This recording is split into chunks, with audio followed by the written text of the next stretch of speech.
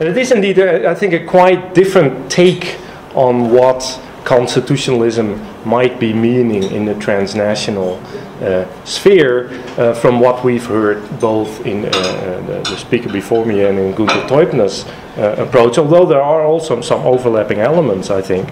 But it is in a way more strictly looking at the European context. And in certain ways I'm trying to make claims that we cannot indeed, as some scholars like Andrew Arato have argued, we can't leave the law to the judges and to the lawyers. We have to show and analyze how the law matters beyond the text, beyond the courtroom, etc. And so what I try to do here is to look at processes of post-national constitutionalization, particularly within the European context, and in a certain way, again, becoming a little bit narrow, perhaps, in a statist approach, looking indeed at regimes within the European context that I guess you could see as kind of transnational versions of what we understand by political constitutional law. And what I try to do here is a number of things. There's a normative attempt to think about how the emergence of, let's say, a European constitutional order or constitutional orders can be increasingly become also more related to processes of sovereignty formation, of political will formation, and hence democratic participation of citizens in some kind. It's also an attempt to develop what I see as a political sociology of constitutions, which tries to look at a whole bunch of different actors, and indeed including civil society actors, NGOs that were mentioned before, what I think Günther Teubner calls like the sort of spontaneous forces. I've always liked that particular description. And then thirdly also what I would like to do, but which is still fairly underdeveloped because I simply haven't had yet the chance to sit on this in a proper way as a researcher, a number of cases. If I have the time, but it will be very short, I will mention two cases. One of them is the so-called water movement, or the right to water movement, which I think is a very interesting example of bottom-up societal engagement with rights, but also with what I would see as a more kind of alternative, in some ways, constitutional project for the European situation. And where does this all come from? Well, first of all, I have a strong interest in what I would like to call, and what is called in a way in the Italian context, constitutional resistance. That is, particular forces in societies standing up to certain formal or more formal political and legal processes of constitutionalization. I secondly also have a strong interest in processes of what I would want to call participatory constitutionalism, and hence in the past I've been doing a lot of work on, well, the Italian constitutional reform recently, the failed reform project, the Icelandic case, which is extremely interesting but now sort of imploded, you might say, the Irish case. There's also in Romania there have been examples of citizen engagement with deliberation on constitutional reform. So that's another aspect I find extremely interesting.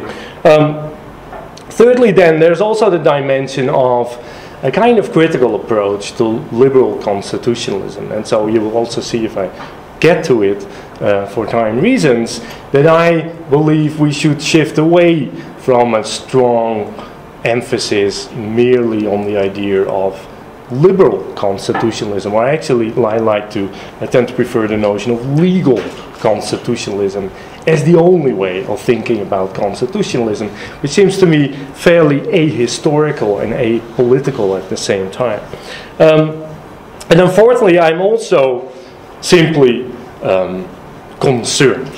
I believe that the European Union is necessary, but at the same time I see strong indications that it might not last very long. And so one of the reasons I'm looking at some of the transnational social movements in Europe and the constitutional dimensions of their acts and their claims, etc., is because I think we might learn something about potential future designs of a different type of European order. So briefly, what I will try to do is I give you a couple of premises of what I think is not yet being done and what we should be doing from a more sociological perspective to emerging constitutionalism within the European context.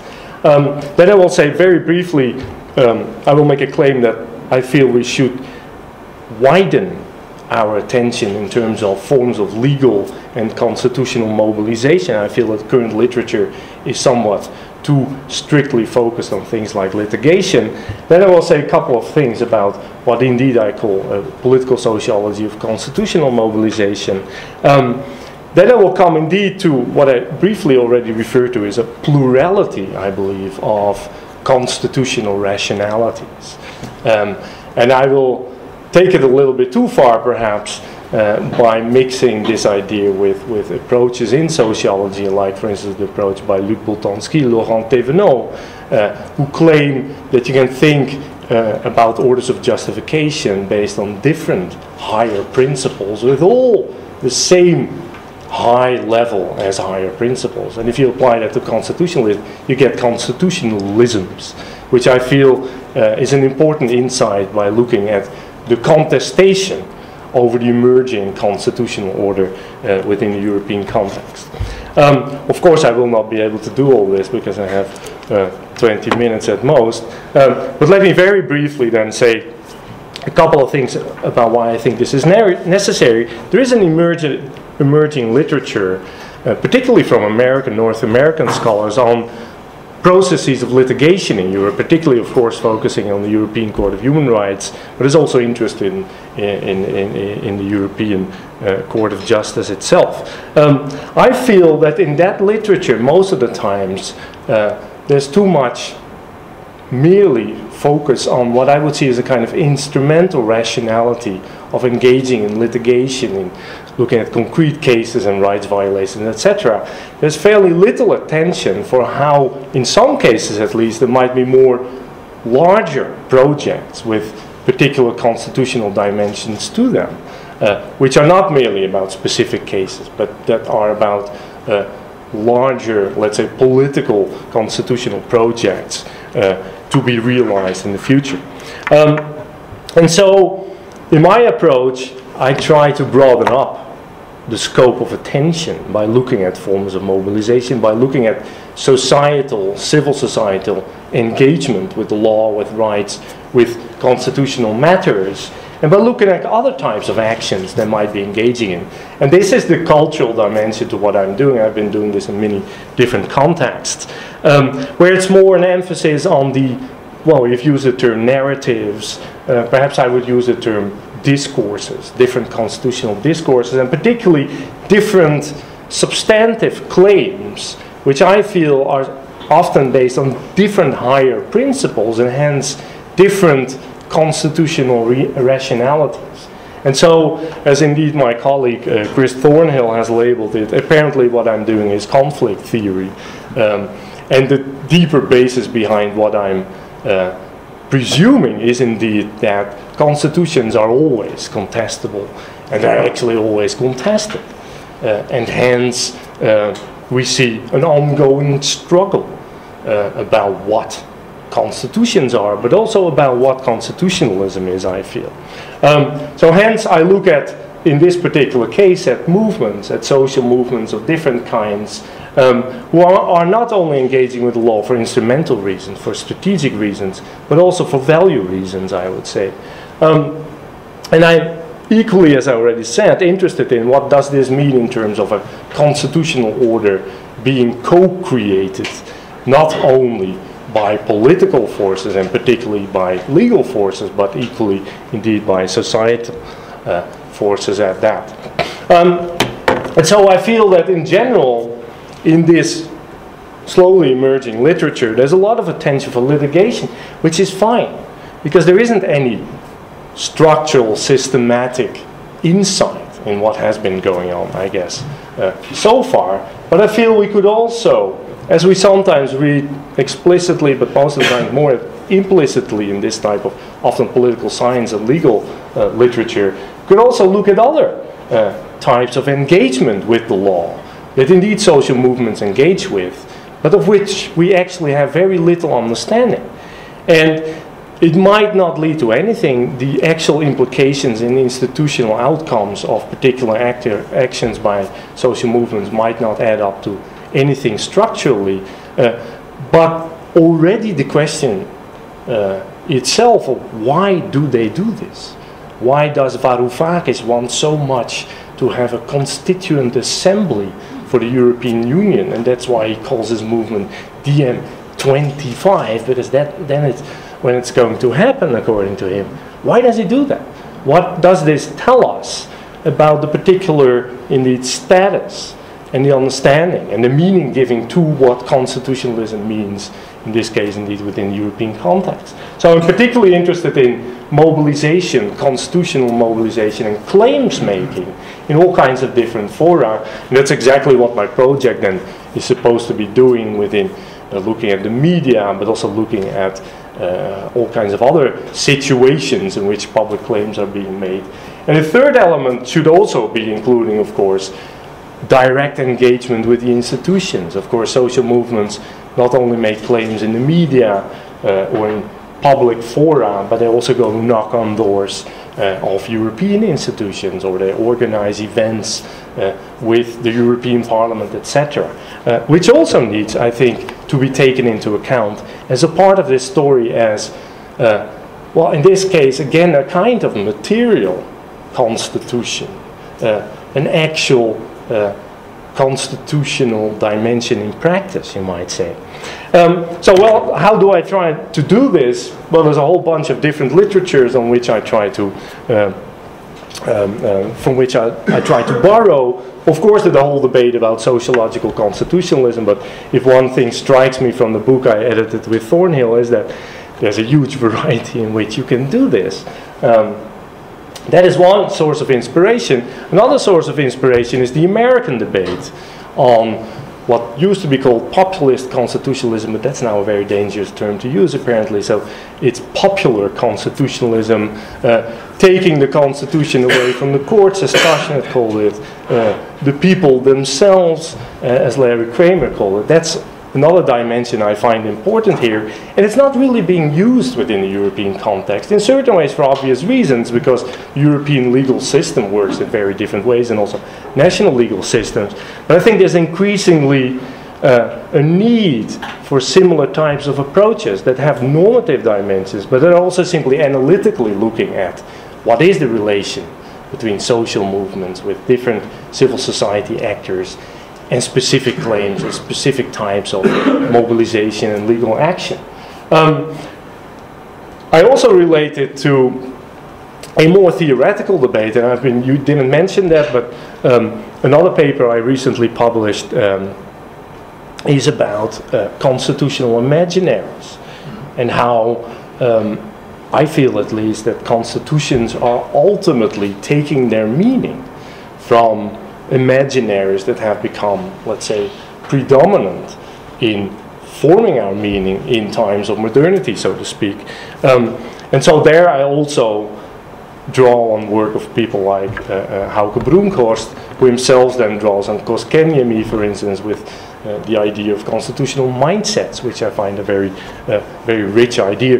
They use two of them. I think, well, why two? Why not 6 or 7? I think you could pluralize it further, or perhaps you could think about it in more hierarchical terms with 2 imaginaries, and then you get different translations of that in different types of claims and arguments and understandings.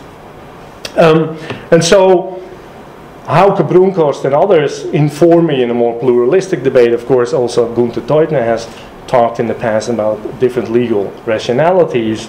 But I try to make it more sociological in a way by dragging in particularly Luc Boltanski and Laurent Thévenot, who could be in certain ways even be seen as a kind of sociological application of the work of people like Michael Walzer and his spheres of justice. The idea that modern societies are not based on 1 or 2 higher principles, but actually there are more.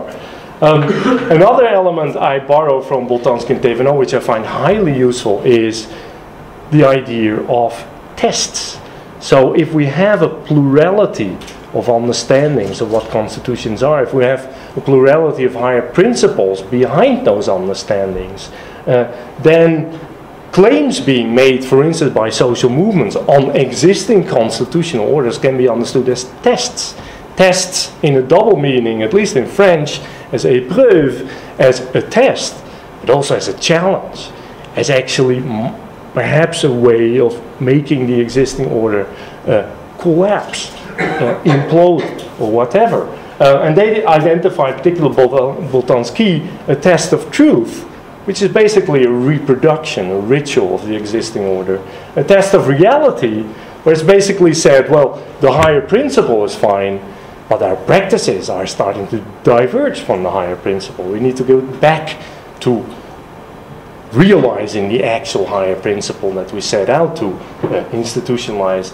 And then finally, the most interesting one, I think, is a test of existentiality, where actually they said, no, it's actually no good what we did.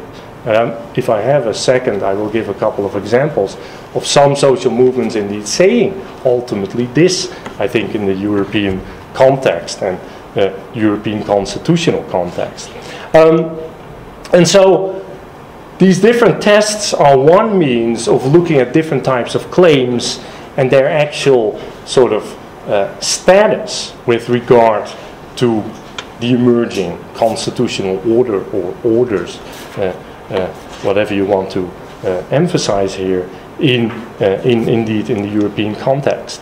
And so I do this particularly because I believe, again, in the literature on litigation, but I think also in a lot of other approaches to the law, that there's too much emphasis on an instrumental rationality. The value rationality or rationalities are not taken sufficiently on board.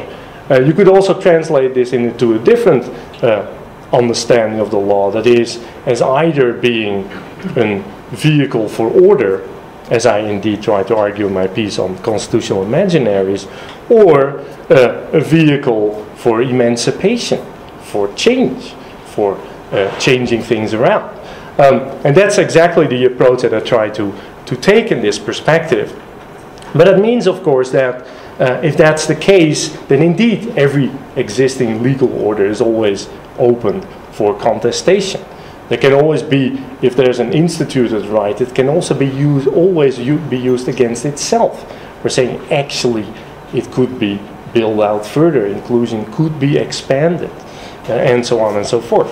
And an important story then becomes, I feel, in the current times of crisis and post-crisis, indeed, if we have different rationalities, if we have different constitutional rationalities, what is then the current situation, and to what extent indeed are we seeing an imperialistic situation in which one or perhaps even two rationalities are dominant over the other rationalities.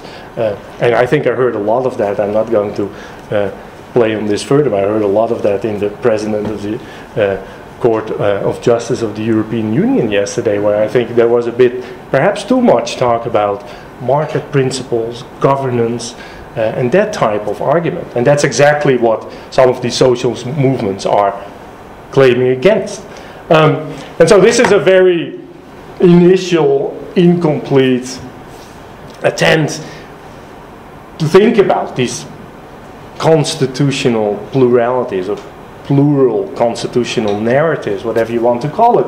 The ones I was just talking about is indeed legal constitutionalism, where the idea is it's about stability, the rule of law, legality. These are the notions. But the second one could indeed be an economic constitutionalism, what Stephen Gill and others have called new constitutionalism, where it's not really stability, well, that's also important, but it's actually market stability. And the higher principle ultimately is, of course, something like material wealth.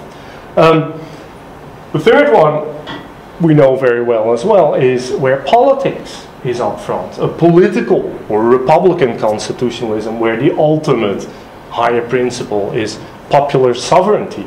But we could go on, and there are manifestations in different societies in Europe, basically societies where my time gets sucked into nowadays because I'm writing on populism. They do a lot of the communitarian constitutionalism, where it's the identity that plays up. I don't see this so much on the transnational level, by the way, but for instance, in many different societies in Europe, this is becoming increasingly a kind of critical voice, like in my home country, where the European Court of Human Rights is seen as invasive and destroying Dutch democracy and so on and so forth. Two further constitutional narratives, social justice, which is equally important for the analysis of social movements and their claim within the European context. And then finally, environmental considerations. And I actually would like to broaden this up and link this, I think it was already mentioned a number of times, to the notion of the commons, or common goods, or public goods, as a key element behind constitutional orders. So, well, as I said, this is non-exhaustive. It's not yet robustly elaborated. This is just a train of thought, sort of briefly nailed down on a slide. But what can we then do with this in actual empirical analysis? Well, one way we could use this is indeed looking at different movements and their specific claims. And I feel one very rich example is, as you might know, the first, well, you will know because Germany was extremely important in this process, the first successful European citizens initiative, the Right to Water initiative, that was one of the first started up in 2012, and in 2013 it got almost 2 million signatures. And while that process is interesting in its own right, but I'll leave that to social movement studies, what I feel interesting is the different types of claims being made by this movement. That are not merely about what I call this test of reality, that is, as you can see it also an example here, the normality is public systems of water services. That's the normality according to this movement. And the thrust in European legislation as well as in national legislation, like in Italy, I lived it on my own skin almost with Berlusconi indeed adopting a legislative act to privatize water services. They basically say we should go back to the status quo ex ante. It should become public again, and the European law should clearly stipulate this. Well, this is one part of the claims being made here.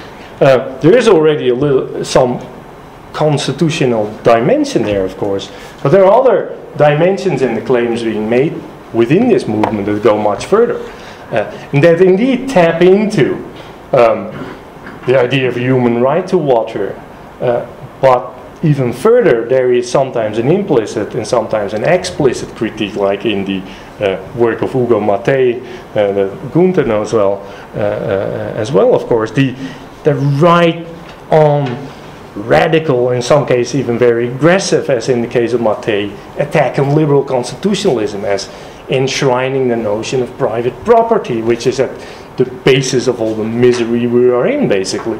And so there you see a much more radical test, indeed, a test of existentiality that is going on. Indeed, one would also then need to see what happened then to this and what are the real-life implications and are there actually changes in the law, etc. But for now, I think this is already fairly interesting to see how these movements engage indeed with the European constitutional dimension. And so you see attempts at the legal redefinition of water as public or common, and you see a different model as they have done in other fora and other ways, like for instance their manifesto on the commons, another future for, in this case one might argue, an economic constitution for the European project, with a very different view of how to deal at least with some public goods in a kind of Polanyian sense, water being a fictitious commodity that needs to be re-embedded because it can be fictitious, because that's ultimately destructive. And finally, I was too lazy to translate this. Another example that I've been working on in different cases now, and I'm also going to look at it from the populist lens, so from a very different perspective, is indeed DiEM25. And here you see a statement from its local branch in Naples, the Italian branch, of last week I think it was, where they basically make even stronger the whole idea of organizing a constituent assembly for a European political constitution indeed, where they say, indeed, we feel that we first should be voting on whether citizens that actually want this in a transnational kind of public arena. So this is a very different story, but it's also in certain ways wedded to some of these other claims we just saw in the water movement. And indeed, for me, one of the main questions still remains why this constitutional language? Where does this come from? Why is this seen as a relevant, and I guess in certain ways also practical strategy? Because otherwise, why would you put so much effort into this? I will stop here because otherwise we really don't have time anymore for any reflections.